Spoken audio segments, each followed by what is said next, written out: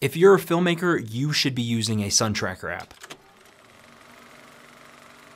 If you're doing pre-production, and you should be doing pre-production, you're gonna wanna plan out where the sun is gonna be on the day of the shoot. So you're gonna need an app to be able to track where the sun is gonna be. I use a app called Photo Pills. I really like it, and I know that there's a lot of apps out there that can track the sun. But recently I was doing a location scout for a movie that I'm gonna be directing, and our DP wasn't able to make it. So I got a bunch of video and footage of where the sun was gonna be for the different locations that we were gonna be at. And now I can send that all to him so that he can start planning where it's gonna be. But if I was gonna be the DP, I would still want to do that so that on the day, I could already know ahead of time where it's gonna be. If you're not already using a sun tracker app, you definitely should be.